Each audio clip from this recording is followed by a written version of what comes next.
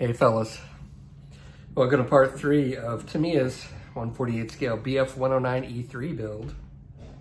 Talking all fancy.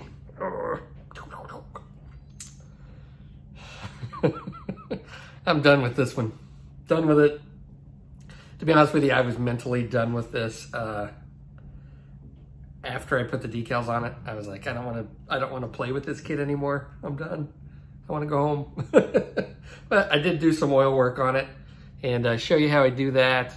And then I paint the exhaust stack, or the exhaust stains on it.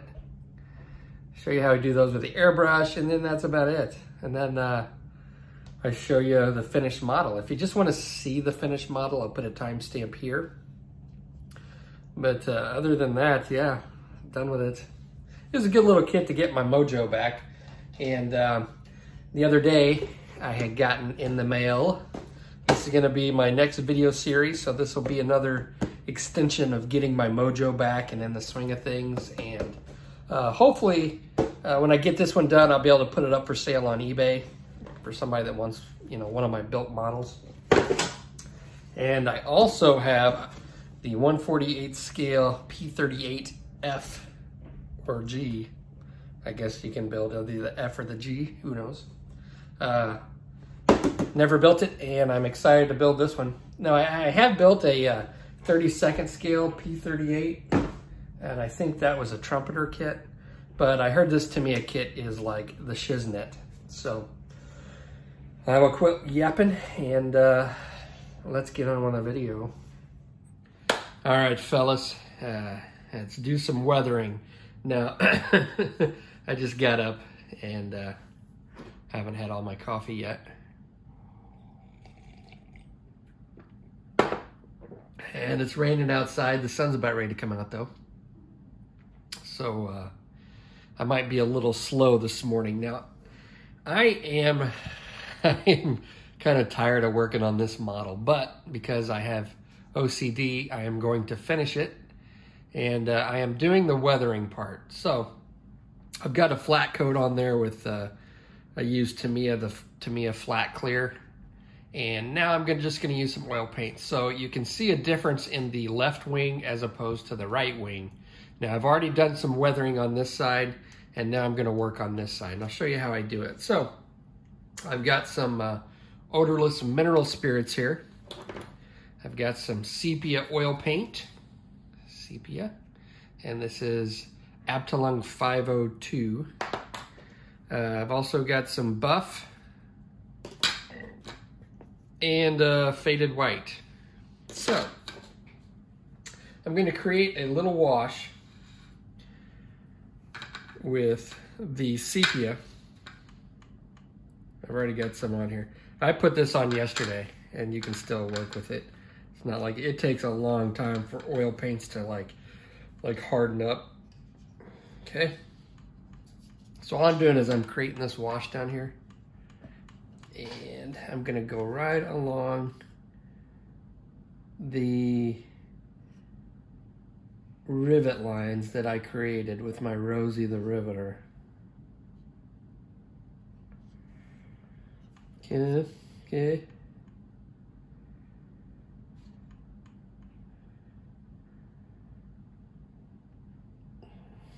Now, because I didn't do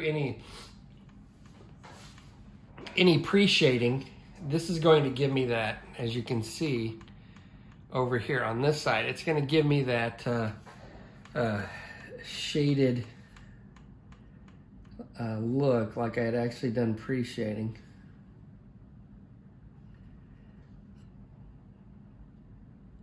Go down the panel lines here.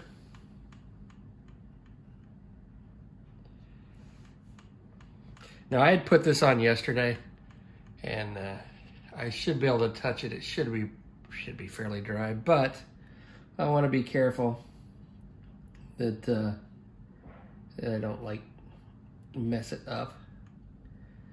But everything's fixable.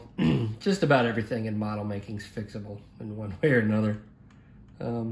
Rarely do I throw a model away after, you know, if I make a mistake. Pretty much everything's fixable. Now, some things I don't want to take the time to fix. I mean, that's a thing. But if you want to put in the time and effort, you can fix just about anything. Just depends on whether or not you want to put in the time or effort. So this is going to act as not only like a panel line wash, but also to give me some post shading. That's basically what I'm trying to say. And we're going to come in here and blend this all in.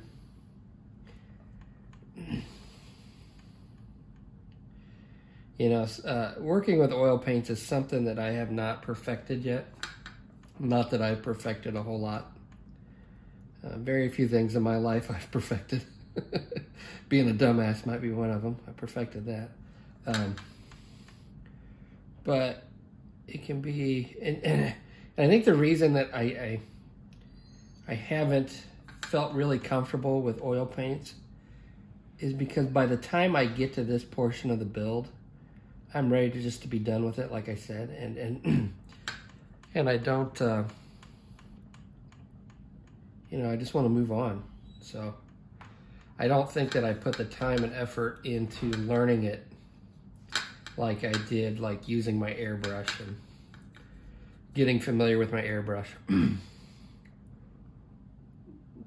Not that I'm the poster child for Airbrush Weekly magazine, but I think I'm pretty competent in using an airbrush. It's funny because I got, I don't know, how many airbrushes do I have over there? I got like 10 airbrushes. I sold a couple, and I only use like basically one or two.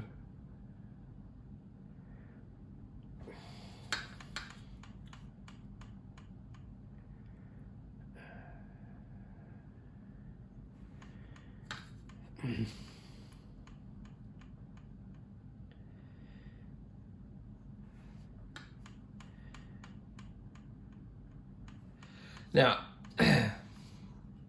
it doesn't matter if they're all consistent. In my experience, being a little inconsistent with the richness of the color is what adds a little bit more realism to it. And if that's not what you're going for, I mean, then, you know, by all means, try to get it as consistent as possible. But it's your model, you do what you want. We all have different styles when it comes to modeling, and I've got a couple of books over there. One is the, I'll have to get it, I forgot what it's called. Some kind of aircraft modeling book by, who the heck is that by? It's really good though. Let me grab it.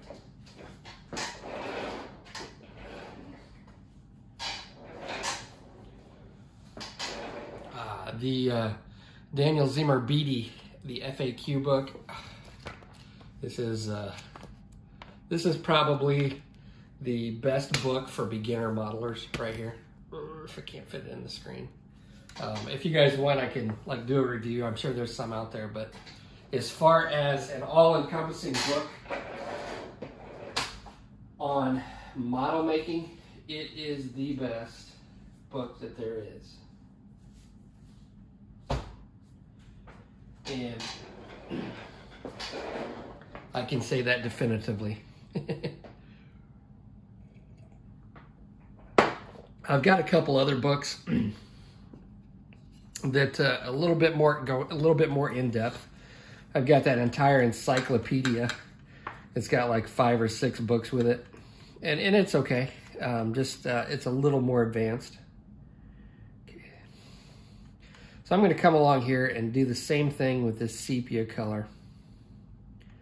And basically do a panel line wash and just hit areas. I'm not, you know, this is a flat coat, so it is going to stain it a little bit.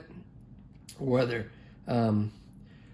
if I, more so than if I had left a gloss coat on here. So, but this is also going to enable me to blend it. a little better.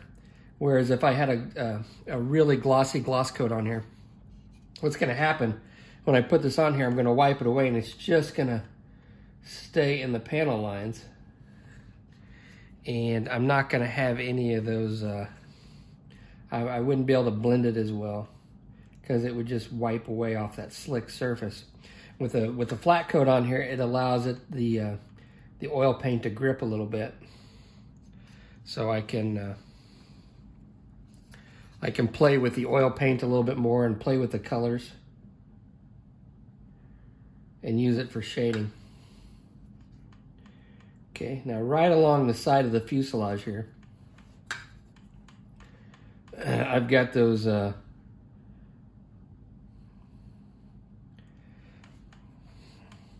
rivet lines. So I'm going to come along and do those as well. Why not? And if oh, damn it, I broke this freaking thing off, son of a bitch. Well, that sucks. I know I was going to break that damn thing off. All right, so what we're going to do is we're going to carefully remove this and stow it away, and we'll come back to that later. I always break. See, a lot of times when I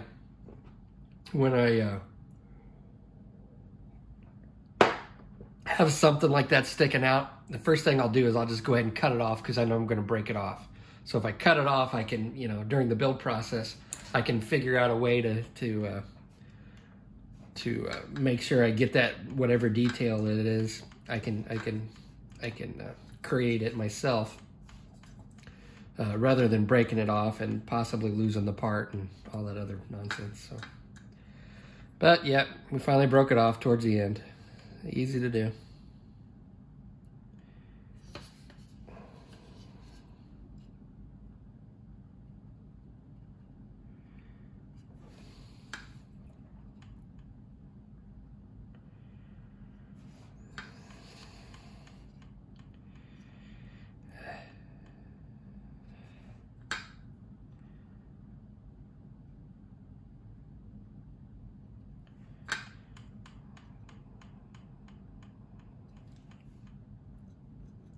Let's make this wash a little bit darker.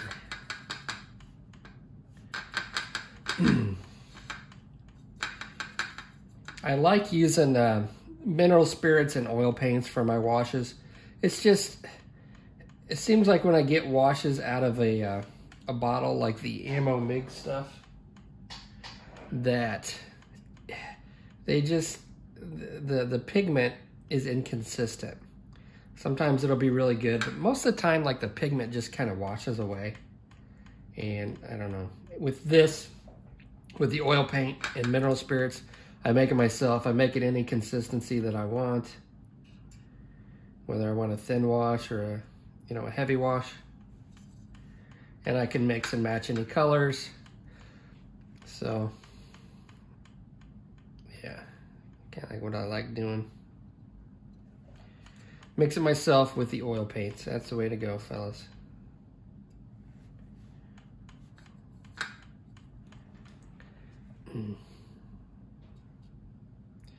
Now, for the staining, for the exhaust staining, what I'm going to do is probably come back with an airbrush, and I'll show you how I do that. But just to give you an idea of what I'm doing here with the... hopefully I didn't mess any of that up. Okay, so this should be dry.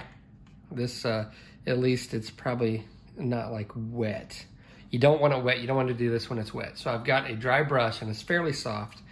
And what I'm going to do is I'm just going to come in here and I'm going to start blending this in.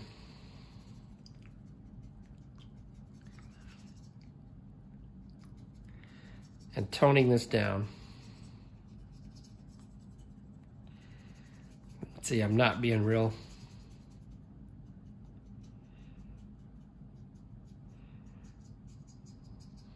cautious about it. Kind of haphazardly coming in here.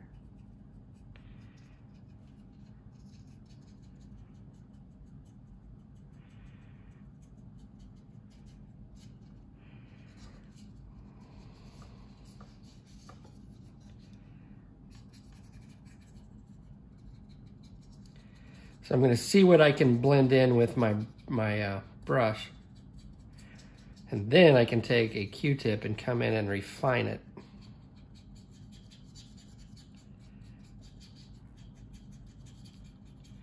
Now if this was wet, it would just smear this all over, but since it's dried on here, then it's a little bit harder to remove, a lot harder to remove. So you want to make sure it's dry. So I don't think I've shut the camera off since I put this on, so you can judge for yourself on how long it actually took. I'm gonna come in here with a Q-tip. And then the Q-tip is a little bit more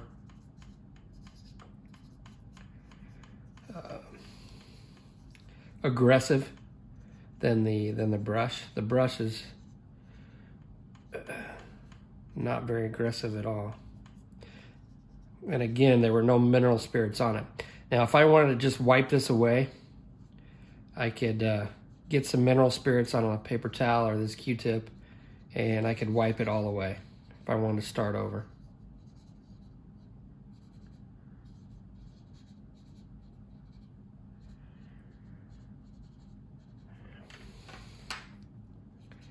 Come back with my brush.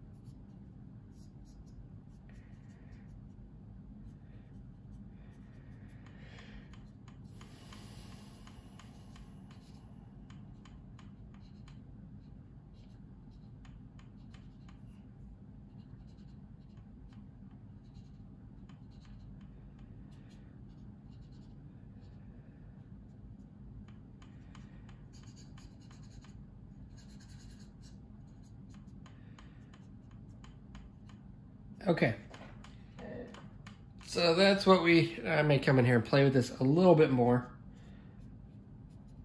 Just make sure it looks natural instead of like I just half baked threw it on there. Now what I'm gonna do is I'm gonna take a different brush and I'm gonna get some of this faded white on my brush. Not a whole lot. And then I will, so I got some faded white on here, and I'm just gonna get some of it off, and I'm gonna come along and I can add a little bit of white in here to some of these panels, like they've been worn away or faded a little bit. Now, I'm not gonna do this to all the panels. Just gonna do it to a few.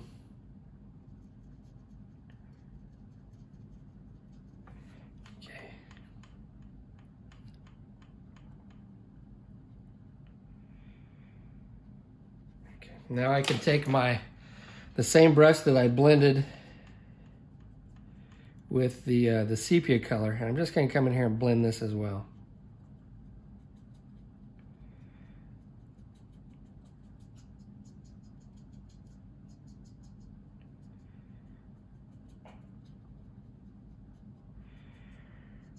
Okay, and I get something that looks like that. Okay. And then I will come in here and do the same thing to some of these other panels. Just to break it up. Add a little bit more interest.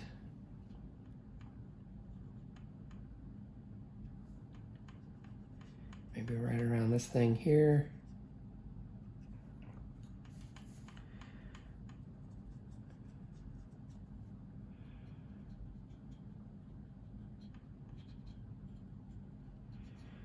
Now, I am not claiming this is the right way to do this. I am just showing you what you can, if you do it this way, what kind of results that you can get out of it. So, do a little bit here.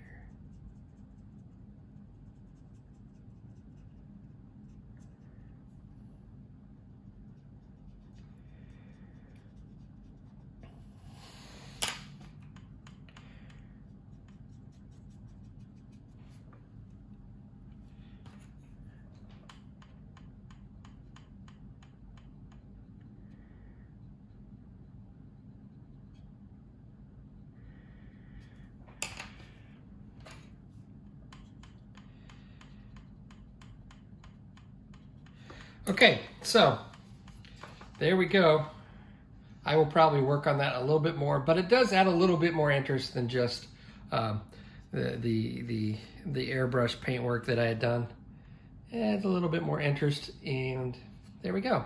So I successfully broken off the little antenna thing there, and done some weathering. So I'm gonna go ahead and do this side. I'll do the fuselage the same way. I'll do some oil work on the bottom. I spent a lot of time on this, and then we'll come back and I'll show you how I'm going to airbrush. Once I get all that done and get it flat coated, I'll come back and I'll airbrush the exhaust stains, and I'll show you how that's done, and we should be finished up. So I've spent enough time on this stupid thing as it is. So see you in a bit. Alrighty, fellas. So now that I've got all the weathering done, and things kind of got out of hand on the bottom, got a little dirtier than I wanted, but oh well, it's okay. I also got the antenna, this little post for the antenna on there. I glued it back on with a little bit of Tamiya extra thin. And now what I'm doing is I'm going to airbrush on the exhaust stains. Now, I've already got the black down. Well, this is actually NATO black. So what I've done is I mixed up some NATO black, really diluted with isopropyl alcohol. Now, the reason that I use isopropyl alcohol is because it dries really fast. If I were to use something like Mr. Color Leveling Thinner, it's not gonna dry as fast. I can't spray it as thin. It's gonna spider web on me. So what I like to use is just stuff I get from Walmart. This is 91% isopropyl alcohol. I have it in a little container I always keep that I labeled IPA with tape. Kind of neat. So we're gonna pour some, just so you can see it. I'm gonna mix it in the color cup, just so you can see how diluted I have this. All right. Now, the thinner I get it, the gradually I'm gonna be able to build this up in layers, and the less chance of a mistake I'm gonna make. So if I make a mistake at this point, it could be devastating for the model. So let's put some in here. And what I've got is a really dark brown mixture. It's basically a red brown mixed with some black that I like to use for rust colors. All right. Maybe just a tad bit more. Because if I get it way too thin, then I can still spider web even with the IPA. Okay? So I've got it about like that. Really, really thin. So I'm gonna throw this in my airbrush. So I've got the NATO black laid down already. Like I said, I like to repeat myself. All right, now I've got my Iwata HPCS. Now this is a 0.35 millimeter nozzle, okay? Now I'm gonna try to do this on camera. Hopefully I don't screw it up too bad. For those of you that make YouTube videos, doing this kind of like really tight work on camera is a lot more difficult than just doing it off camera. Okay, so I've got my PSI set at about 13 PSI. So now what I'm gonna do is I'm just gonna take this, okay, and I'm gonna try to gradually build this brown up.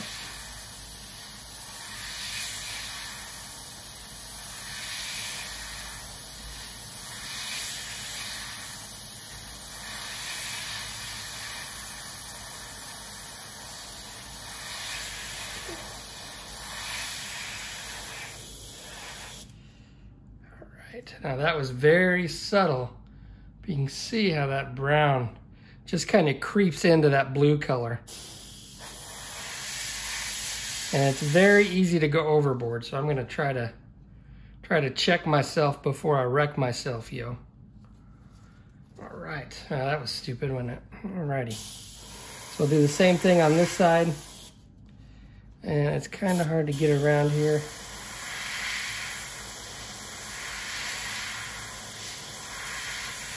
And I'm just gonna try to gradually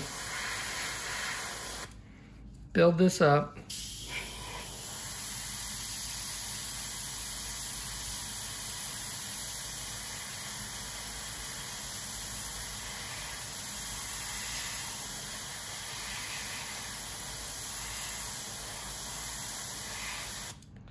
Okay, just like that.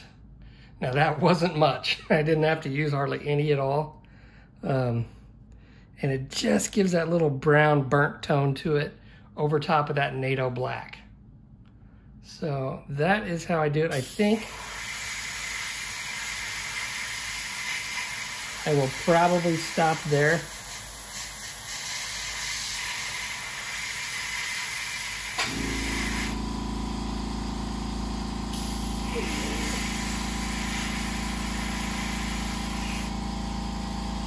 And I think we'll be good with that, okay?